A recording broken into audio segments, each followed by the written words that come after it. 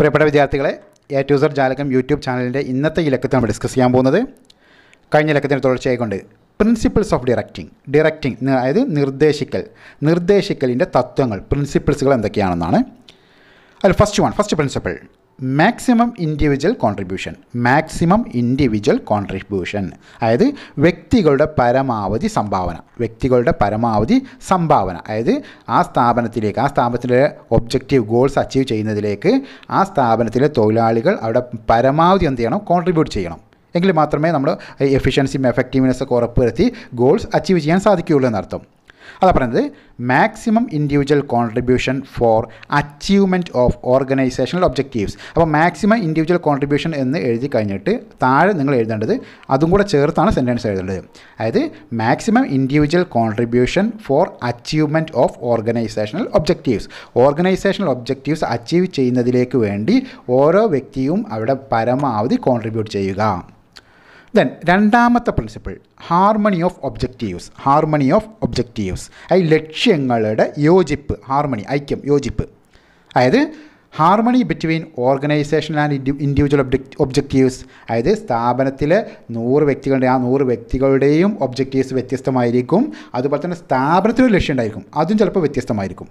അത് വ്യക്തികളുടെ താല്പര്യത്തിൽ നിന്ന് വ്യത്യസ്തമായിരിക്കും സ്ഥാപന താല്പര്യം. അപ്പോൾ ഈ സ്ഥാപന താല്പര്യവും വ്യക്തികളുടെ താല്പര്യവും തമ്മിൽ യോജിച്ച് പോകണം. എങ്കിൽ മാത്രമേ എന്ത് ചെയ്യാൻ പറ്റുള്ളൂ, സ്ഥാപനം മുന്നോട്ട് പോകുള്ളൂ, ഡിറക്റ്റിംഗ് നടപ്പിലാക്കാനും സാധിക്കുകയുള്ളൂ. എങ്കിൽ മാത്രമേ നേരത്തെ പറഞ്ഞ പോലെ ലക്ഷ്യം നേടിയെടുക്കാൻ സാധിക്കുകയുള്ളൂ. അപ്പോൾ there should be harmony between personal objectives and organisational objectives. Okay, ഡിറക്റ്റിങ്ങിൻ്റെ മൂന്നാമത്തെ പ്രിൻസിപ്പിൾ, നിർദ്ദേശിക്കുന്ന മൂന്നാമത്തെ തത്വം എന്ന് പറഞ്ഞാൽ പ്രിൻസിപ്പിൾ എന്ന് പറഞ്ഞാൽ യൂണിറ്റി ഓഫ് കമാൻഡ്, അതായത് ആജ്ഞായിക്യം. That is, this principle insists that a person in the organization should receive instructions from only one superior. അതായത് ഈ പ്രിൻസിപ്പിൾ അനുസരിച്ച് നമ്മൾ മുമ്പ് ഹെൻറി ഫെയറിൻ്റെ 14 പ്രിൻസിപ്പിൾസ് പഠിച്ച സമയത്ത് ഡിസ്കസ് ചെയ്ത ആ പോയിന്റ് തന്നെയാണ്. അതായത് യൂണിറ്റി ഓഫ് കമാൻഡ് പ്രിൻസിപ്പിൾ എന്നുള്ളതുകൊണ്ട് സൂചിപ്പിക്കുന്നത് എന്താണ്, A person in the organisation, ഒരു സ്ഥാപനത്തിലെ ഒരു വ്യക്തി ഷുഡ് റിസീവ്, അയാൾ സ്വീകരിച്ചിരിക്കണം ഇൻസ്ട്രക്ഷൻസ്, നിർദ്ദേശങ്ങൾ, കമാൻഡുകൾ ഫ്രം വൺ സുപ്പീരിയർ ഓൺലി, ഒരു മേലുദ്യോഗസ്ഥനിൽ നിന്ന് മാത്രമേ. അപ്പോൾ ഒരു സൂപ്പർവൈസറുടെ കയ്യിൽ നിന്ന്, ഒരു ഡയറക്ടറുടെ കയ്യിൽ നിന്ന്, ഒരു മേലുദ്യോഗസ്ഥരുടെ കയ്യിൽ നിന്ന് മാത്രമേ ഒരു സബോർഡിനേറ്റ് അല്ലെങ്കിൽ ഒരു കീഴുദ്യോഗസ്ഥന് അല്ലെങ്കിൽ ഒരു വ്യക്തി നിർദ്ദേശങ്ങൾ ഒരേ സമയം സ്വീകരിക്കാൻ പാടുള്ളൂ എന്നർത്ഥം. ഇനി if instructions R received from more than one, അപ്പോൾ ഒരു വ്യക്തി അല്ലെങ്കിൽ ഒരു സബോർഡിനേറ്റ് ഒന്നിലധികം ആളുകളുടെ കയ്യിൽ നിന്ന് നിർദ്ദേശങ്ങൾ സ്വീകരിക്കേണ്ടി വന്നാൽ it creates confusion, conflict and disorder in the organisation. അതെന്താണ്, സ്ഥാപനത്തിൽ എന്താണ് ആ വ്യക്തികൾക്കിടയിൽ കൺഫ്യൂഷനും ഡിസോർഡറും, അതായത് ഒരു ക്രമം തെറ്റിയ അവസ്ഥ, കൺഫ്യൂഷനൊക്കെ ഉണ്ടാക്കി തീർക്കും.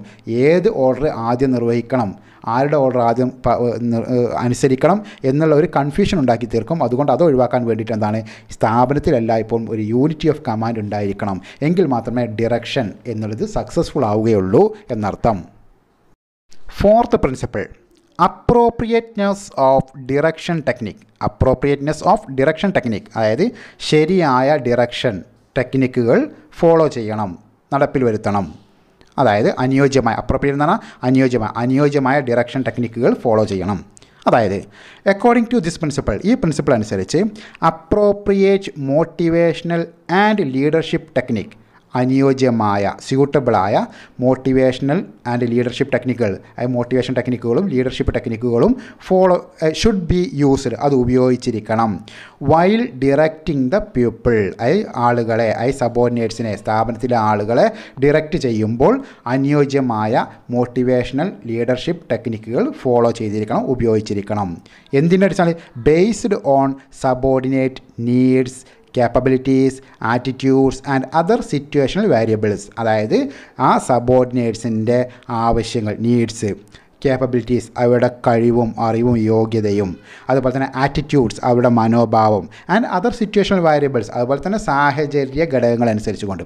അപ്പോൾ നമ്മൾ ഡയറക്ഷൻ ടെക്നിക്കുകൾ ഫോളോ ചെയ്യുമ്പോൾ ഒരു സ്ഥാപനത്തിൽ നടപ്പിലാക്കുമ്പോൾ, അല്ലെങ്കിൽ മോട്ടിവേഷണൽ ടെക്നിക്കുകൾ നടപ്പിലാക്കുമ്പോൾ, അല്ലെങ്കിൽ ലീഡർഷിപ്പ് ടെക്നിക്കുകൾ നടപ്പിലാക്കുമ്പോൾ എവിടെയാണോ അത് നടപ്പിലാക്കുന്നത്, ആരുടെ മേലാണോ അത് നടപ്പിലാക്കുന്നത്, അവരുടെ needs and wants, capabilities, attitudes, taste, preference, അതുപോലെ തന്നെ മറ്റ് ഘടകങ്ങൾ, സിറ്റുവേഷനുകൾ, സാഹചര്യ ഘടകങ്ങളെല്ലാം പരിഗണിച്ചിട്ട് വേണം അത് നടപ്പിലാക്കാൻ. എങ്കിൽ മാത്രമേ അത് സക്സസ്ഫുൾ ആവുകയുള്ളൂ എന്നർത്ഥം. ആ ഡിറക്ഷൻ ടെക്നിക്ക് സക്സസ്ഫുൾ ആവുകയുള്ളൂ എന്നർത്ഥം. അതാണ് 4ാമത്തെ principle, appropriateness of direction technique. Then 5th one, 5ാമത്തെ principle, managerial communication, managerial ആശയവിനിമയം. Effective managerial communication across all the levels in the organization makes direction effective. അതായത് ഒരു ഓർഗനൈസേഷനിലെ എല്ലാ ലെവലുകളിലൂടെയുമുള്ള എഫക്റ്റീവായ മാനേജീരിയൽ ആശയവിനിമയം ഡിറക്ഷനെ എഫക്റ്റീവാക്കി മാറ്റും. അപ്പോൾ എഫക്റ്റീവ് കമ്മ്യൂണിക്കേഷൻ ഡിറക്ഷനെ എഫക്റ്റീവാക്കി, നല്ല രീതിയിലുള്ള എഫക്റ്റീവായ, ഫ്രൂട്ട്ഫുള്ളായ, റിസൾട്ട്ഫുള്ളായ ഒന്നാക്കി മാറ്റും.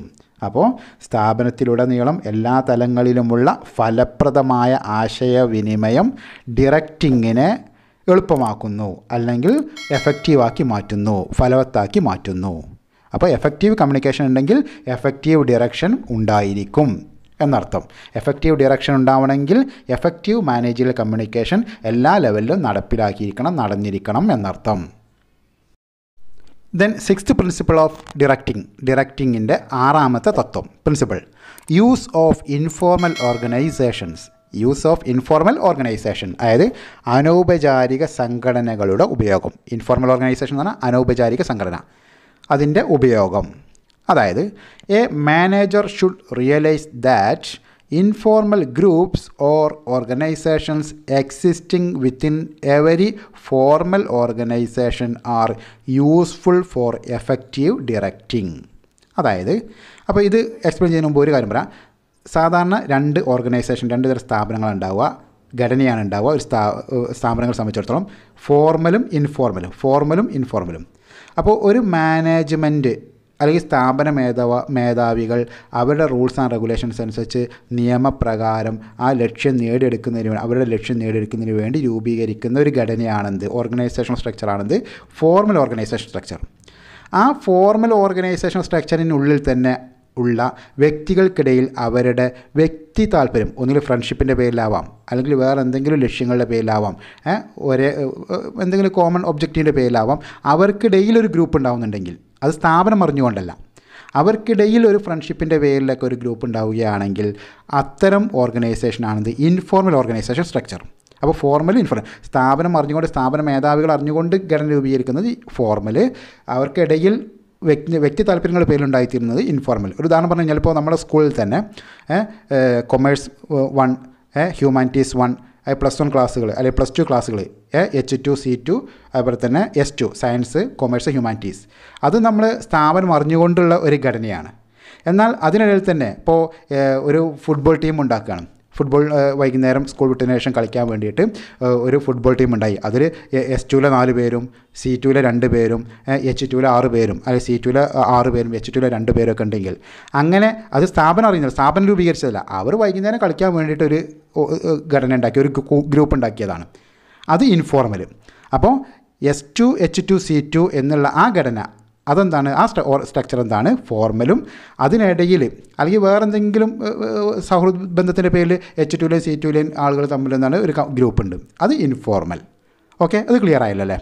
അപ്പോൾ ഇത്തരത്തിൽ ഏത് ബിസിനസ് സ്ഥാപനത്തിലും ഉണ്ടായിരിക്കും ആ സ്റ്റാഫുകൾക്കിൽ ഒരു ചെറിയ ഫ്രണ്ട്ഷിപ്പ് ഗ്രൂപ്പുകൾ, കൂട്ടങ്ങളുണ്ടായിരിക്കും. അതാണ് ഇൻഫോർമൽ ഓർഗനൈസേഷൻസ്. ഓക്കെ, ഇനി സെൻറ്റൻസ് നോക്കാം. A manager should realise that, ഒരു മാനേജർ തിരിച്ചറിഞ്ഞിരിക്കണം ദാറ്റ് എന്ത്, ഇൻഫോർമൽ ഗ്രൂപ്പ്സ്, ഇങ്ങനെയുള്ള അനൗപചാരിക ഗ്രൂപ്പുകൾ ഓർ ഓർഗനൈസേഷൻസ് അല്ലെങ്കിൽ സംഘടനകൾ existing within every formal organisation, ആ ഫോർമലായിട്ട് രൂപീകരിച്ച ആ ബിസിനസ്സിനുള്ളിൽ തന്നെയുള്ള ആ സംഘടനയ്ക്കുള്ളിൽ തന്നെയുള്ള ഇത്തരം എന്താണ് ഇൻഫോർമൽ ഗ്രൂപ്പുകൾ R useful for effective directing. പലപ്പോഴും എഫക്റ്റീവായ ഡിറക്റ്റിന് ഇത്തരം ഇൻഫോർമൽ ഗ്രൂപ്പുകൾ ഹെൽപ്ഫുൾ ആവാറുണ്ട്, സഹായകമാകാറുണ്ട് എന്നർത്ഥം. അപ്പോൾ വെറും ഫോർമലായ രീതിയിൽ മാത്രമേ ഡിറക്റ്റിംഗ് നടക്കുകയുള്ളൂ, അങ്ങനെ മാത്രമേ നടത്താൻ പാടൂ എന്നുള്ളതല്ല. ചില സമയങ്ങളിൽ എന്താണ്, ഫോർമൽ ഓർഗനൈസേഷനുള്ളിൽ തന്നെ നല്ല രീതിയിൽ ഡിറക്റ്റിംഗ് നടപ്പിലാക്കണമെങ്കിൽ ആ സ്ഥാപനത്തിനുള്ളിൽ തന്നെയുള്ള, ആ സംഘടനയ്ക്കുള്ളിൽ തന്നെയുള്ള ഇത്തരം ഇൻഫോർമൽ ഓർഗനൈസേഷനുകളും അനൗപചാരിക സംഘടനകളും പലപ്പോഴും പ്രയോജനപ്പെടാറുണ്ട്, സഹായകരമാകാറുണ്ട്. എന്തിന്, എഫക്റ്റീവ് ഡിറക്റ്റിംഗ് നടപ്പിലാക്കാൻ വേണ്ടി എന്നർത്ഥം. ദെൻ 7th വൺ ലീഡർഷിപ്പ്, നേതൃത്വം. വൈൽ ഡിറക്റ്റിംഗ് ദ സബോർഡിനേറ്റ്സ്, അതായത് സബോർഡിനേറ്റ്സിനെ കീഴ് ജീവനക്കാരെ കീഴ് ഉദ്യോഗസ്ഥരെ ഡിറക്റ്റ് ചെയ്യുമ്പോൾ, നിർദ്ദേശിച്ച് മോട്ടിവേറ്റ് ചെയ്ത് മുന്നോട്ട് കൊണ്ടുപോകുമ്പോൾ, managers should excise good leadership, അതായത് മാനേജർമാർ നല്ല ലീഡർഷിപ്പ് രീതികൾ നടപ്പിലാക്കിയിരിക്കണം, അപ്ലൈ ചെയ്തിരിക്കണം. ആസ്, കാരണം it can influence the subordinates positively, അതായത് ആ ഒരു നല്ല ലീഡർഷിപ്പ് എന്നുള്ളത് സബോർഡിനേറ്റ്സിനെ പോസിറ്റീവായ രീതിയിൽ സ്വാധീനിക്കാൻ സഹായിക്കും, മോട്ടിവേറ്റ് ചെയ്യാൻ സാധിക്കും, ഇൻഫ്ലുവൻസ് ചെയ്യാൻ സാധിക്കും. വിത്തൗട്ട് കോസിങ് ഡിസ്സാറ്റിസ്ഫാക്ഷൻ എമംഗ് ദം, അവർക്കിടയിൽ ഒരു ഡിസ്സാറ്റിസ്ഫാക്ഷൻ, അസംതൃപ്തിയൊന്നും ഇല്ലാതാക്കി, അസംതൃപ്തിക്ക് കാരണമാകാതെ, വിത്തൗട്ട് കോസിങ് കാരണമാവാതെ, ഡിസ്സാറ്റിസ്ഫാക്ഷൻ അസംതൃപ്തി എമംഗ് ദം അവർക്കിടയിൽ. അപ്പോൾ നല്ല ലീഡർഷിപ്പ് സ്റ്റൈലുകളും ലീഡർഷിപ്പ് പ്രൊസീജിയേഴ്സും പോളിസികളൊക്കെ നടപ്പിലാക്കുകയാണ് മാനേജർമാർ നടപ്പിലാക്കുകയാണെങ്കിൽ എന്താണ്, അവരുടെ അനുയായികൾ, ഫോളോവേഴ്സ്, ആ ലീഡർമാർ പറയുന്ന എല്ലാ കാര്യവും എന്താണ്, പരമാവധി നല്ല പോസിറ്റീവായ രീതിയിൽ, ഒരു ഡിസ്സാറ്റിസ്ഫാക്ഷൻ ഒന്നുമില്ലാതെ, അസംതൃപ്തിയൊന്നുമില്ലാതെ, സാറ്റിസ്ഫൈഡ് ആയ രീതിയിൽ അതിനോട് പ്രതികരിക്കും. അങ്ങനെ നല്ല ഡിറക്ഷൻ എന്താണ്, നല്ല എഫക്റ്റീവായി മാറും, അതായത് റിസൾട്ട് കിട്ടുന്നതായി മാറും എന്നർത്ഥം. ദെൻ 8ാമത്തതാണത് ഫോളോ അപ്പ്, അതായത് തുടർച്ചാ നടപടി, ഫോളോ അപ്പ്. അതായത് ഒരു മാനേജർ എല്ലാ കൽപ്പനകളും നിർദ്ദേശങ്ങളും മാത്രം നൽകിയാൽ മാത്രം പോരാ, മറിച്ച് എന്താണ്, അതനുസരിച്ച് കീഴ് ജീവനക്കാരുടെ പ്രവൃത്തികൾ നിരീക്ഷിക്കുകയും വേണം, അതിനനുസരിച്ച് മേൽനടപടി സ്വീകരിക്കണം. അത് ഫോളോ അപ്പ് ഉണ്ടായിരിക്കണം. ഒരു ഡയറക്ഷൻ നൽകിയാൽ പോരാ, അതനുസരിച്ച് ലീഡർഷിപ്പ് നൽകിയാൽ പോരാ, അതനുസരിച്ച് എത്രമാത്രം എന്താണ് സബോർഡിനേറ്റ്സ് റെസ്പോണ്ട് ചെയ്യുന്നുണ്ട് എന്നുള്ളത് എന്താണ് ഒബ്സർവ് ചെയ്യണം, അനലൈസ് ചെയ്യണം, എന്നിട്ട് ആക്ഷൻസ് എടുക്കണം എന്നർത്ഥം. അപ്പോൾ ഫോളോ അപ്പ് 8ാമത്തെ പ്രിൻസിപ്പിൾ.